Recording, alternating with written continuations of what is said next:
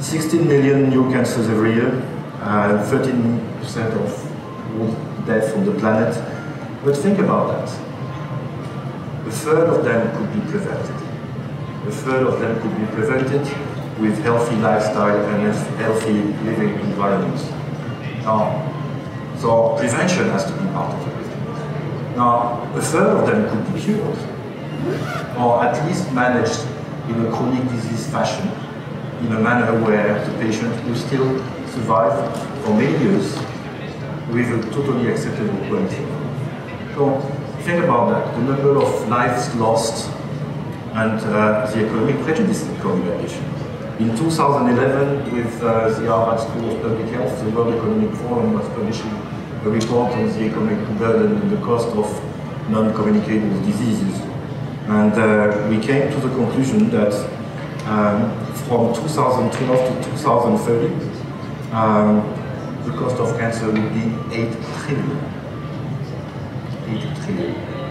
So that's something that obviously has also a toll on the economic growth on the planet. In that context, now think about mature worlds and emerging economies. Cancer is not a disease of the rich country. I mean, people think it is. We always think that in emerging economies it has to be about neglected tropical disease or combating infections, or obviously malaria is already on top of the list for many.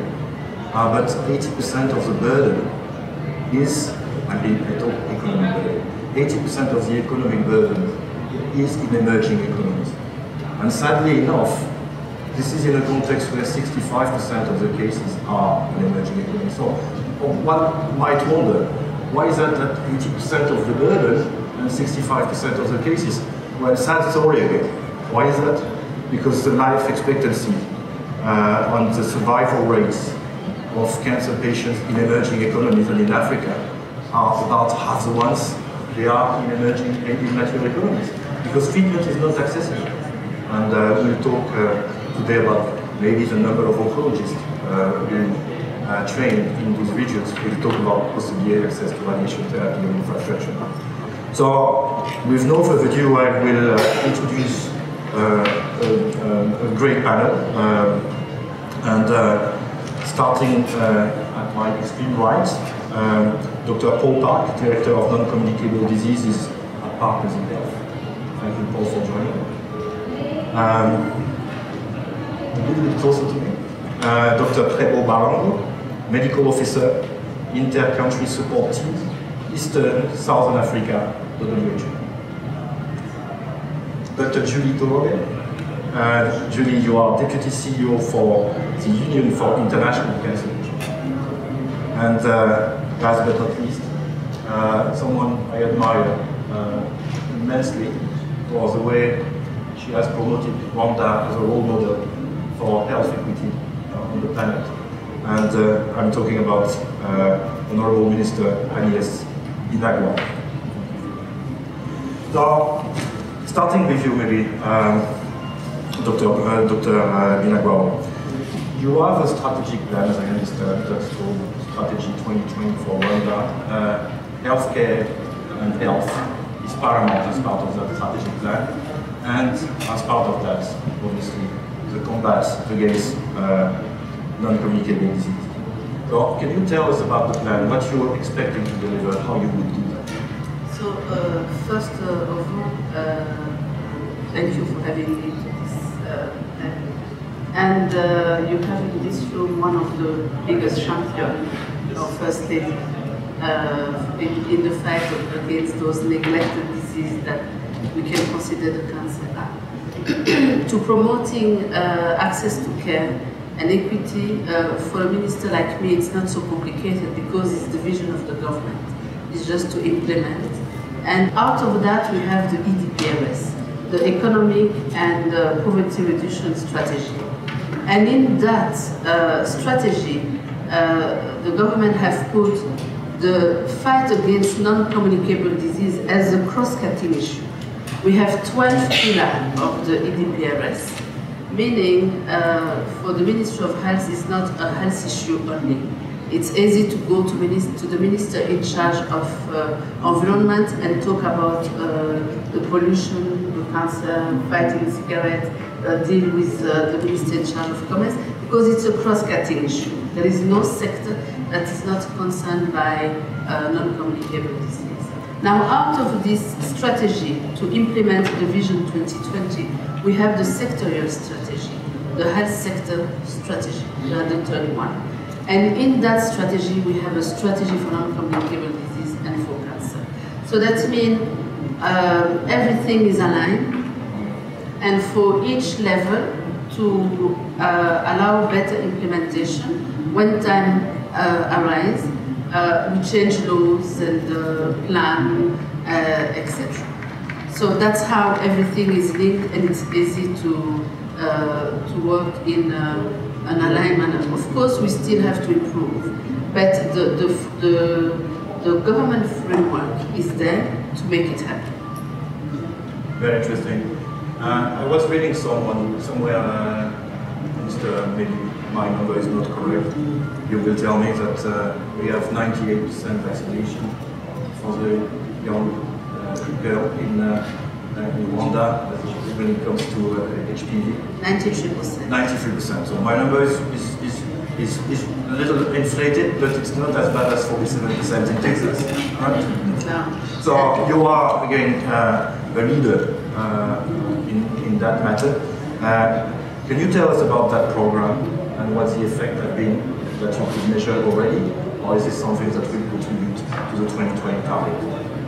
This will definitively contribute to the target of the country, because there will be less young women and mid-aged women suffering for cervical cancer, and it's very costly. I want to recall that cervical cancer kills as much as maternal death.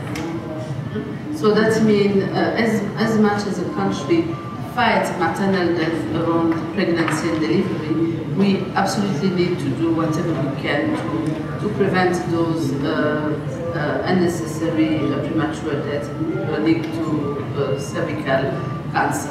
So this is a long story, and the story starts with the champion we have in front of us, because our First Lady mobilized the pharmaceutical firm that was providing that vaccine. And when the mobilization was done, the Ministry of Health entered in and went concretely in the MOU, on the Memorandum of Understanding, and we got the vaccine for free for all our girls aged 12. If we manage to vaccinate 85% of them, and we vaccinate 93% with a good report, and we got it for 3 years. And after that, because Rwanda have showcased that massive vaccination of girls aged 11, 12 can be done, Gavi took the ball and make it available to the world, and we continue this vaccination, but it's school-based, meaning it's not a program of the Ministry of Health, it's a program of the social cluster. We have the local government, we have the Minister of Education that are part of this program, because the girls are vaccinated at school. And it's all an organization to vaccinate all girls in 4 days across the country.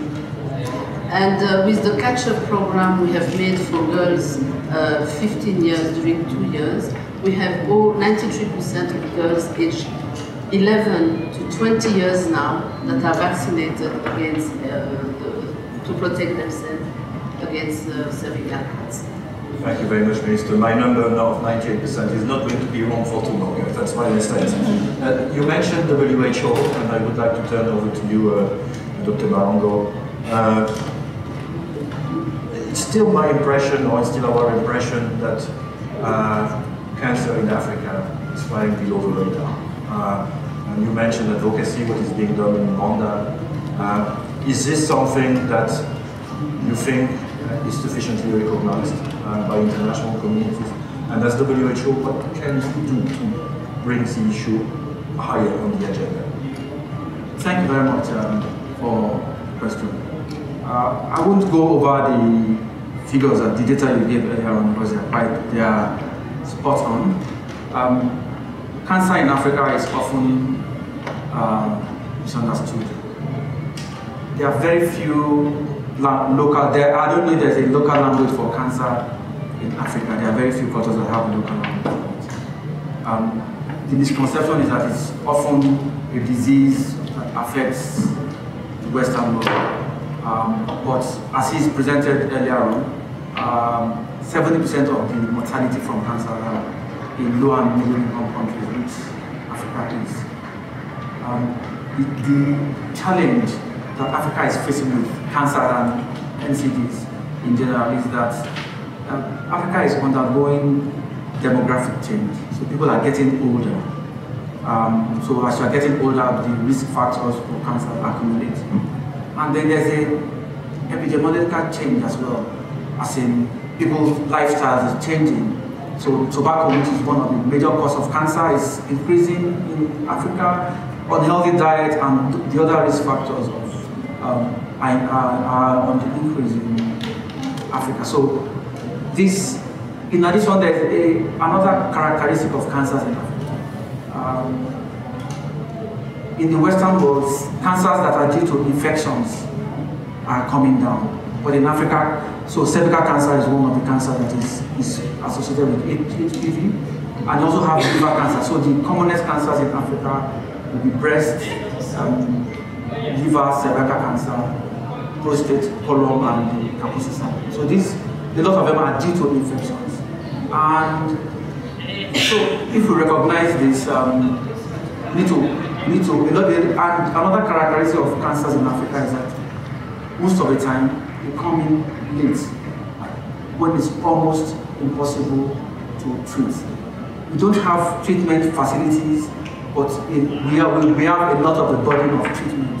So the WHO has invested in, cancer is part of the global action plan, like we mentioned earlier on. It's a significant part of it. So there is need to have WHO supporting countries to do advocacy. At the regional level, we actually are implementing a Bill and Melinda Gates project that is looking at increasing advocacy and awareness for cancer, so that Rwanda is a good case in point here. They've managed to scale up HPV vaccines. We also, there are guidelines that the WHO has developed as well to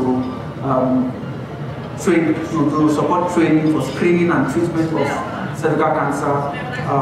So these are some of the efforts that the WHO is doing at the regional level. At the global level, cancer is high on the radar. But as you are aware, Minister, nobody can tell your story better than yourself. The others will look at it. So there are a global coordination mechanism for NCDs at the global level. And what it's trying to do is to get all UN agencies on board. And with that also there's an interagency task force for NCDs, and there's a focus for cancers. We are actually planning to focus on cancer to support one country per region. For Africa, there are going to be 2 countries to scale up prevention and control of cancers. In addition, we also collaborate with the International Agency for Atomic Energy, IAEA. We do impact missions to assess the readiness and availability of cancer control and treatment across the spectrum for countries. We've had it in 43 countries in the region so far. We were in Rwanda 2 years ago, and the whole idea is to see where the gaps are in cancer control and see what supports the government can offer.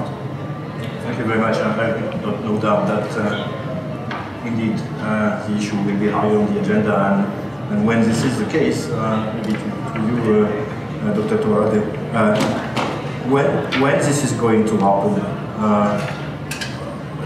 what the priority intervention should be in the timelines that the international community should implement priorities so that they can be translated into tangible actions in Africa? Well, we do have a global goal that all governments around the world have signed up to reduce the rate of mortality due to cancer and other NCDs by 25% by the year 2025. We also have targets and indicators that have been signed off, and we have a roadmap of evidence-based and cost-effective interventions that have been agreed, and I think what we need now is to convert that into action at country level, and I think for that to happen, we need a sense of urgency. We've talked about the incidence of mortality, but there's also 36 million people living with cancer in this world, and those that are living with cancer where there's poor health systems are really suffering alone. So we do really need strong African leadership, and we're seeing in Rwanda how that's making such a difference already. But we also need creative partnerships. We need to shape implementation for the country needs. And we've learned a lot this last few days here at the World Economic Forum about creating some examples of how we can translate that into cancer care solutions. So I think voices from Africa are really important now. Firstly, at the government level, to really drive progress, and it's great to see that the policy frameworks and the legal frameworks are starting to be put into place. But we also need strong voices at government to negotiate, to get the access to medicines and technologies, and really get those carers, the health workers. They're the ones that provide the service, right? Medicine on itself does not solve the problem. You need the people, you need the skills. And I think the second African voice that we will start to see coming through are the patients, the survivors. They are going to be the ones that are going to drive health system improvements. They're going to demand African data, African research to shape the solutions. So let's get some survivors, and I think we'll see more progress. An important theme for me today is also cross-sector work. It's great to hear that UN agencies are working across sector, and it's great to hear the government in Rwanda is really thinking about a holistic solution. But I think we all as cross-sector need to think about harnessing our energies. You know, we say at UICC cancer is everyone's business, not just healthcare. We've been working very hard in the last few years to look at evidence for the investment case, the economic case for building cancer services. And we released just last year both economic reports on surgery and radiotherapy. And it shows very clearly that radiotherapy not only saves lives, but also is a cost-effective intervention which will bring in returns in investment within a 10 to 15-year time frame. But I think we have to be clear in poorer countries that the upfront costs are high, and there needs to be international support to get that basic infrastructure in place. Thank you very much, Julie. And obviously you mentioned partnership. And to you, Dr. Park, you're living here in Rwanda. You are actively working in partnership in the establishment of the infrastructure for cancer services. I don't know if it covers radiation therapy, by the way. I hope you have the means to get some of those linacs in place, but in case you don't, you can still tell a few words about what you're doing with the Bitaro clinics, maybe, and how many more of those clinics do you think you could open in partnerships with private sector, international organization, and the Rwandan government? Yeah, thank you very much for that question. So I completely agree that the key is strategic partnering. And for our partners in health, from our experience, we've had the luxury of working very closely with the Rwandan government. We were invited back in 2005, and since then, with the initial request that we come in and provide support in rural communities, specifically with HIV care delivery. That was really the introduction. But since that successful interaction with the government, we've been able to continue, and based on the needs and requests of the government, we've been able to respond and provide the structural support where needed. I think that one thing that Partners in Health really believes in collaborating, establishing strong partnerships, is that when we talk about rights, such as the right to health care, the right to education, for example, that these rights are to be conferred by the governments. Partners in Health is an NGO. We do not come to Rwanda planning to deliver rights. We are here to support the government to deliver those rights. So I think that government-led approach is probably the most important component of a successful partnership. And then when we talk specifically about the cancer program, specifically with Torode, we like to look at it as framed in the accompaniment model. So when I say accompaniment, I'm really focusing on two components, investment and innovation. So when the Torode Cancer Hospital was started, there really was no hospital at that time. At the time, the district was without a true district hospital facilitator. So together with the government, we saw that the need to invest in physical infrastructure, and then capacity building and providing a strong support staff, providing technology, equipment, etc., all within the leadership of the ministry.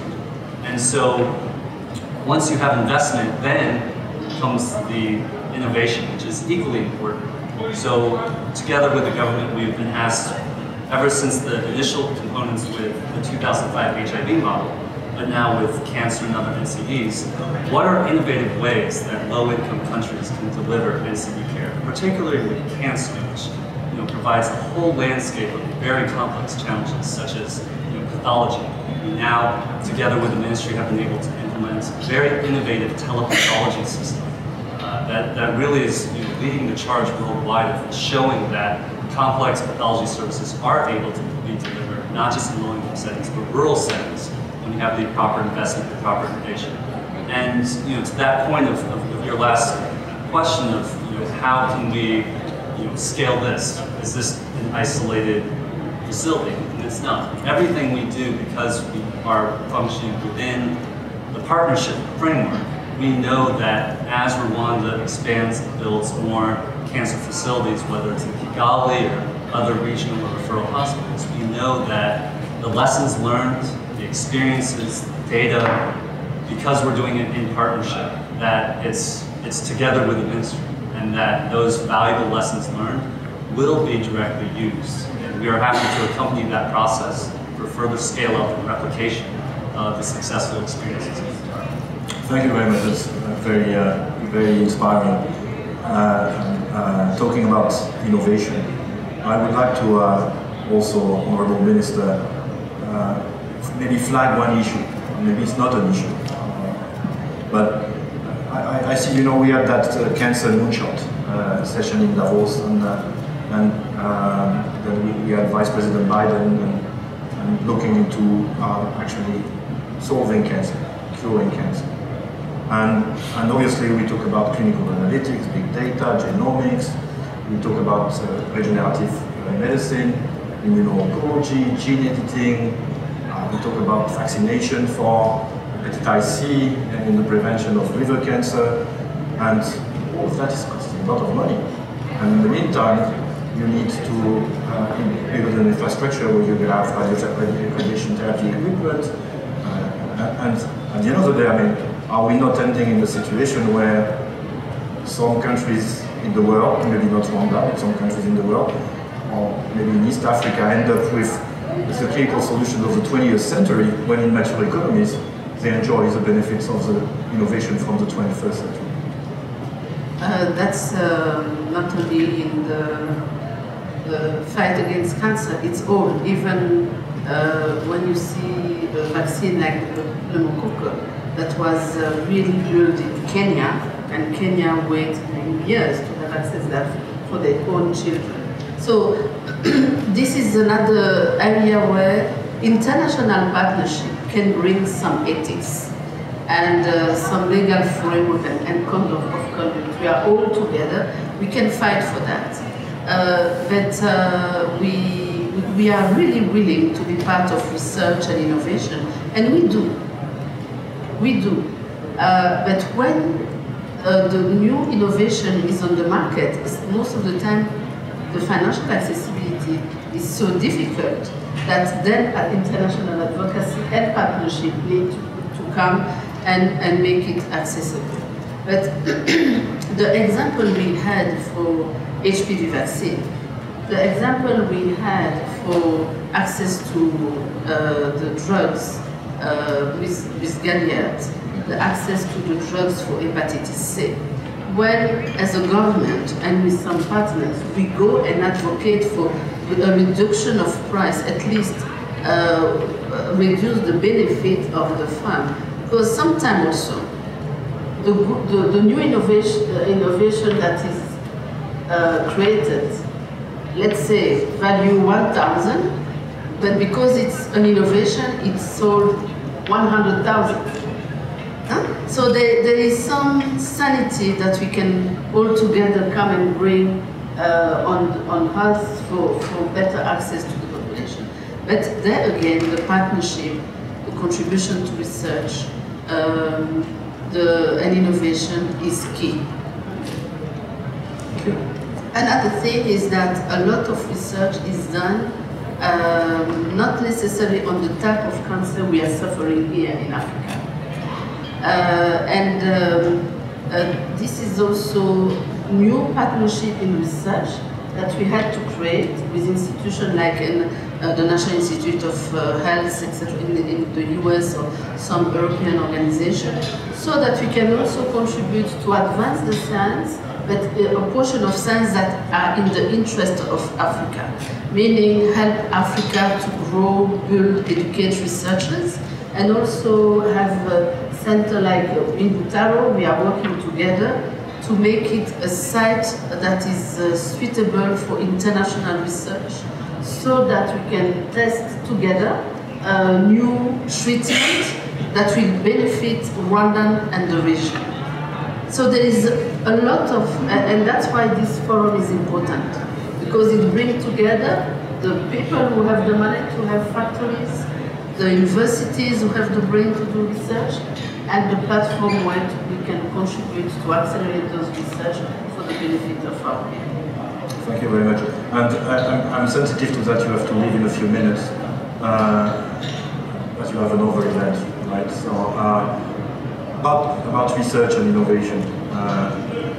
Obviously, cancers are not, it's not one disease, it's not a monolithic event. It's, and cancers in Africa from time to time differ very much so from the ones in mature economies, but the market being what it is and the market forces being what they are, labs in the mature economies would invest in cancers, not necessarily the ones that are prevailing in the African population. What can you do about it? It's again about partnership, be proactively informed on what the science is, and approach those entities that are doing research to include us. And as we go, the world is more and more open to that. It's also had universities to have partnership among universities from the north and from the south, and interest in factories that Africa is a growing market, that if they invest here, there is a very good, promising return in money, and that sometimes having few people in the north is better to have a lot of people in the south for business purpose.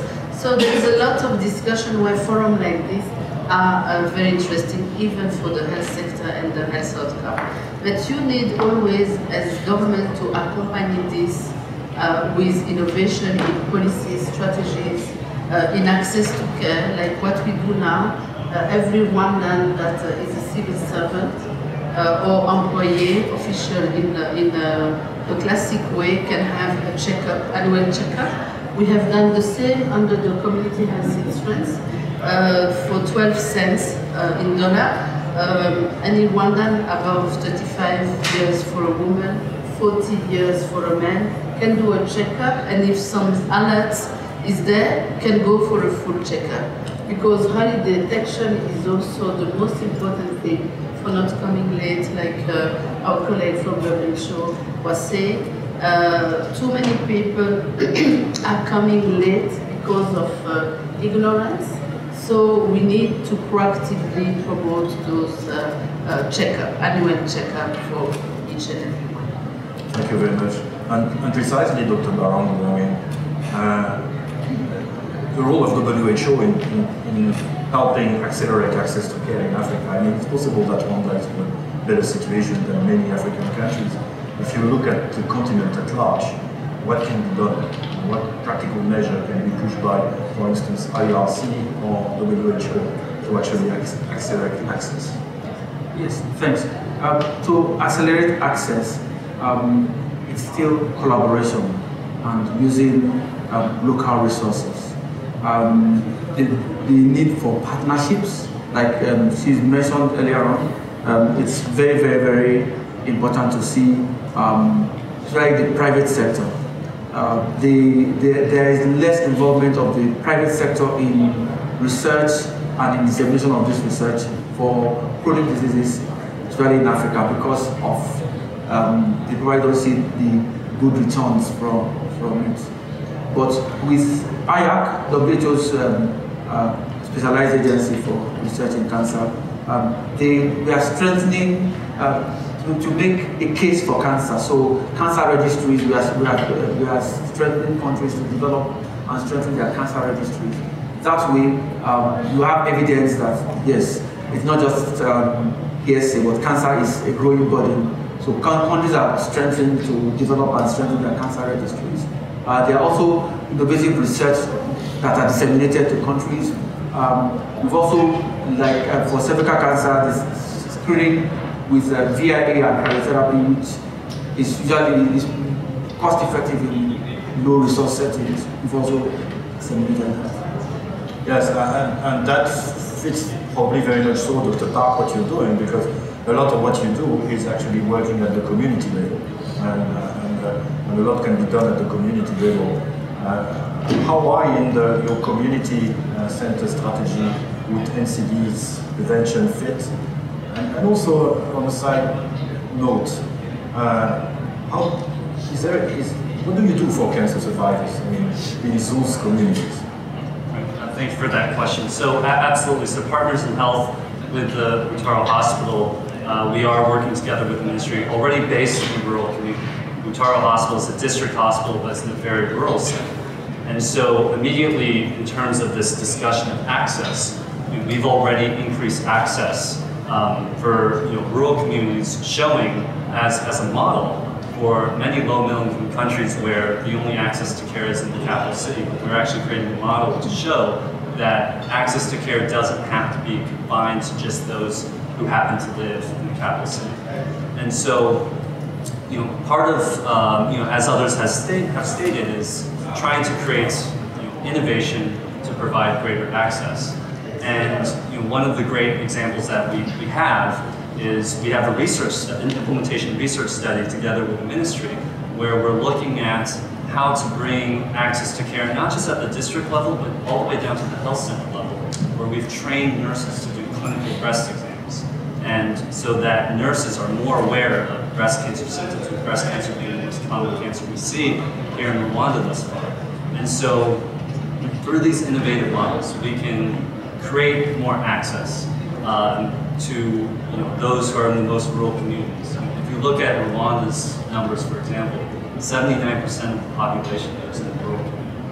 And so already right there, we have to ask ourselves, of that 79%, is it really realistic and affordable, whether you're talking about Rwanda or other low-income countries, to ask them to travel every month to receive their chemotherapy to the capital city? So I agree, and I think Partners in Health is really trying to work together with the government to be at the forefront of creating that type of accessibility.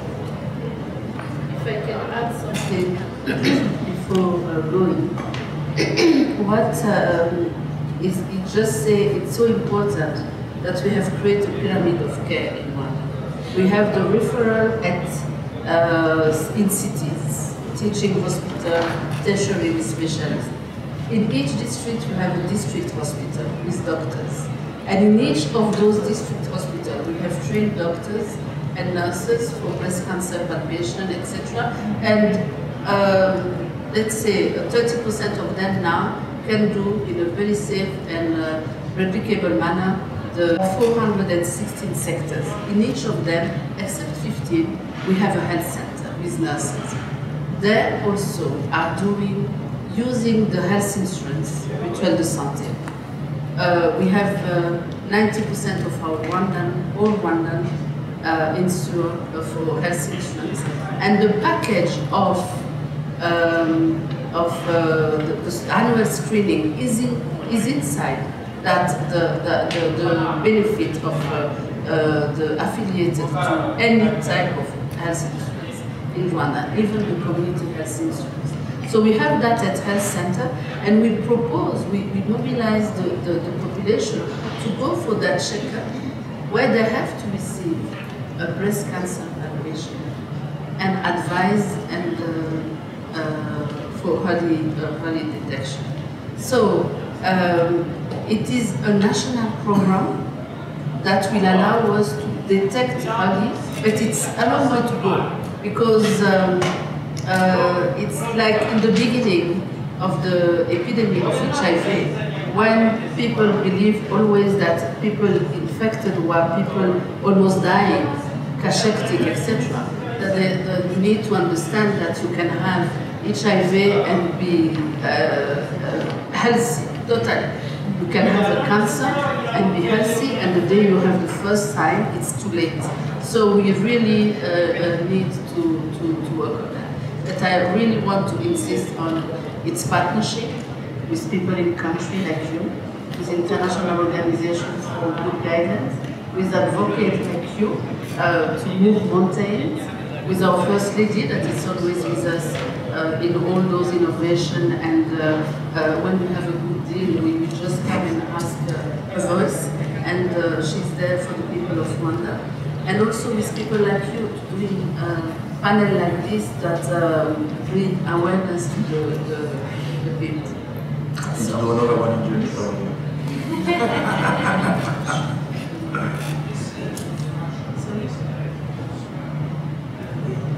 With the AU, yes, absolutely. Because with the AU, it's also a very good panel with Africa. Because, and it's also, Africa has so many emergencies to deal with. Natural resource, etc. Infectious disease. Now we start to see many cancer because it means that Africa have done some success in management of infectious disease. We live longer. So, and unfortunately, we were so focused on infectious disease that we didn't focus on the other disease. So it's not a negligence. It was we need to run, and to catch up. Thank you very much. You want to go? We have been talking about community and 79% of the population living in rural areas. With that said, you would find situations where actually the organization is happening even faster than it happens in Rwanda. And then addressing cancer in cities is an overall game. So I think you have a program on this initiative, or you're planning to launch an initiative in that form at UICC. Yes, that's right, and I think it's always planning for the future, as we've been discussing. And globally, already 54% of the world's population live in urban areas, and this is expected to continue. And by 2045, it's anticipated that people living in cities will have increased by 1.5 times, so adding 2 billion people to the urban settings. And when you think that 60% of the global GDP is generated in cities, then urbanisation should be seen as something positive that we need to harness. World Bank really stated last year that they feel increased productivity will allow and stimulate innovation and emergence of new ideas. So, UICC is really thinking about this, and I didn't ask the Minister to talk about the pyramid of care, but it fits very nicely, and that we obviously need to get good cancer centres in these urban settings, but it does need to be connected to that pyramid of care and connect the communities and rural settings. So UICC is looking to launch a campaign next year and really appealing in this forum for partners that can help us shape that programme. We'd like to reach out to city leaders and set them a challenge to establish these cancer centres and work with us to create partnerships to really make this work, harness on the good models and innovative ideas we're seeing emerging in Africa to really drive progress around this. And that's what we're going to be doing, and we're really looking forward to working with many here to make that a reality. I know that with the forum you already found your first topic. Excellent. So thank you very much. I think I'm at the end of my questions, but I also recognize that we still have 6 or 7 minutes. And we have a fantastic panel, and I think you should enjoy also gaining additional insights by asking yourself your questions. So if someone could hand the mic, and if we have anyone that would like to ask a first question to our 3 panelists. Hi, my name is Eva Van Rutland. I'm with the Bernaert Group, a private equity firm investing in, amongst other sectors, healthcare. And we've just raised $1 billion fund, but we're finalizing that to invest in providing affordable healthcare in the NCD space in Africa and Asia. So my question really is about, as the double disease burden is hitting, and the private sector is starting to really think more about how to address NCDs and specifically cancer, some of the challenges we're finding from the private sector perspective again is the gap at the primary care level, because you need the referral route in, and so there's significant capacity building which is necessary at the primary care level. The question I have for all of you is, how would you advise we think this through? Because the alternative is we end up building specialist secondary and tertiary care facilities without properly addressing the needs level below. Another question? Are we going to this one first, maybe? And maybe, I think that's not a question for one of you, I think it would be a question for each of you. So I would like maybe to talk to primary care, starting with you and then with Julie. Yeah, I'm happy to start. Thank you for that question. You're absolutely right. That's one of the critical barriers we see. And I would focus on 2 potential avenues to try to answer that challenge.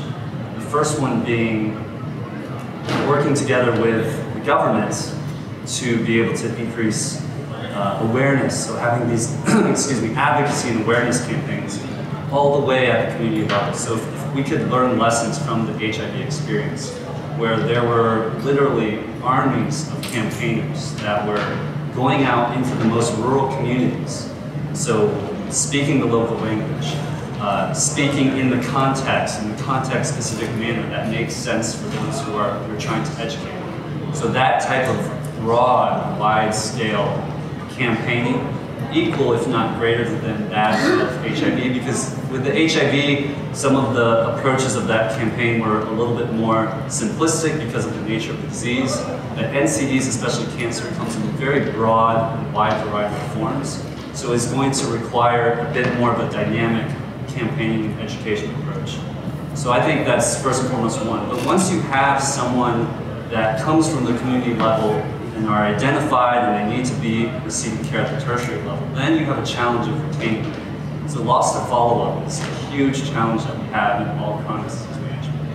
And so to try to combat loss to follow-up, it not only depends on the health infrastructure that you have at the tertiary hospital. Are you calling patients? Are you using mobile phone technology to try to remind them of when their appointments are? But even beyond that, are you able to create, again, the incentives and create the community-based incentives where the patient understands their disease. And so even if they come to the tertiary facility one time a month, when they go back home, we've implemented such ideas like support groups. We've had breast cancer associations that emulate early HIV patient associations.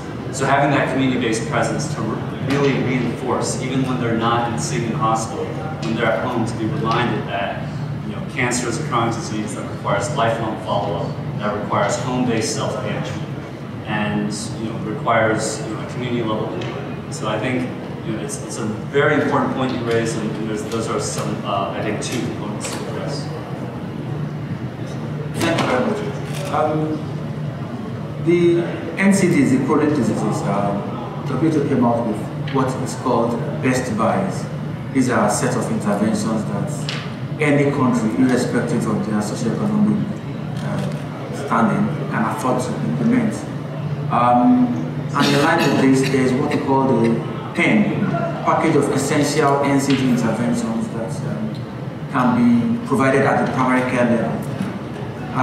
Because we need to appreciate that Rwanda is not just alone here. In most of the African countries, more people live in the rural areas, and so they need to access care at the lowest level and they need to have access good quality care.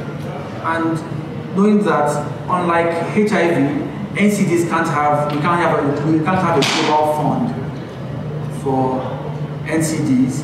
The PEM package integrates management of NCDs, chronic NCDs, with the other system. So it's not a parallel system that is coming up. So we are not bringing up a new model. It's just that if a patient comes, if the woman is within 30 to 49 years old, ask a question, have you been screened for cervical cancer?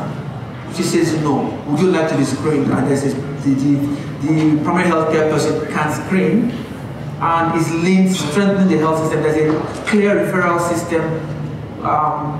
If she's positive, the healthcare worker knows what to do and where to go to. I think that's the way to go, but because it's sustainable and with little resources, we can do that rather than we can't afford to have a parallel system for NCDs. It has to be integrated into the care. I think it's a very good point. I think the first thing we need to do is change mindsets. I think there's still a lot of people, when they think of cancer, they look at a cancer hospital and say, you only come out lying down in a coffin. You go in there and you die. So if you can't change that mindset, then you can't really get people to think about early detection or even health promotion and prevention. So we need to enter a dialogue in the community and really change those mindsets. I think we have some really nice examples coming through in the cancer community of managing the flow from primary through district to tertiary hospitals, and I think we need to share those success stories to create useful models. If we look at breast cancer, for example, you can't just mobilise the population and then expect a tertiary centre to deal with every woman that has a lump in her breast. We need to think about how we would triage those concerned cases to make sure that the cancer centre is dealing with malignant cases. And we have models where countries are working on that, and I think it's really important to share. There are definitely very clear packages of activity that can be built into primary care, signs and symptoms, information about screening, information about what a person can do to reduce their risk. That all, if they start early, then I think people are more ready to engage with the health system when they do have a concern. So I think we need to give people time, we need to educate, we need to change the community dialogue, but keep pressuring to really share these models. And I think WHO is a great vehicle to share the great cases that some countries are generating. Thank you very much. Very good. Thank you. Sorry, you had a question. Yes, I have a question. My name is Farid Fazwa. I lead G Healthcare for Africa, and my question is around public-private partnership, because I think what you touched on, including the whole area around access and affordability, is big on our agenda. I think I speak for some of the private sector, but it's more about how do you see an effective collaboration with the private sector, the likes of ourselves, the likes of Fortis that on oncology and cancer have been developing interesting solutions going forward, but more to make it economically and clinically viable and sustainable over time. I'd like to get your thoughts on that. Sure, I can start. So, as a representative of a nonprofit organization, I can give my thoughts, but I definitely don't represent the public or the private sector per se. But the challenge of launching cancer programs, I think it absolutely requires that upfront investment. So I think when there's a private-public partnership, the commitment for the upfront costs obviously have to be there. But then when you look at the long-term plan, obviously at some point, once you have the upfront investment, it's going to turn around and create the appropriate revenue But at the same time, you have to be, in my opinion, be realistic of what that time frame is going to look like. I think a lot of low-income countries, they absolutely are urgently needing greater access to care. They would absolutely love to engage in that type of partnership. However, the reality is many of the patients that, for example, you look at Rwanda, going back to that 79% number, the likelihood that they or government or someone, other entity is going to be able to pay the appropriate user fees, pay the appropriate costs of care, to eventually over time turn around a revenue, that's going to take time. The vast majority of patients that need the care urgently really don't have the means to afford it. So, I absolutely think that, this type of partnership has a lot of fruitful promise, and I encourage it. But I think we also have to think of the long time frame when the turnaround time is producing revenues. I would like to offer you to we start using people, obviously, because we are. Maybe I can just answer that. I'm a lot more optimistic, Paul. I think this is exactly what we want to achieve with the City Cancer Challenge. We want to harness the experience that you all have had in the private sector, but I think we need to think big. We need to think big partnerships, single public-private partnerships here and there. Harness it, bring that together, and really be bold and try and move the marble a little bit faster. And that is exactly what we want to do. And so we'd be really open to learning from you and coming up with some great ideas and showing you that it works. Well, Dr. Barango is the last word. Thank you.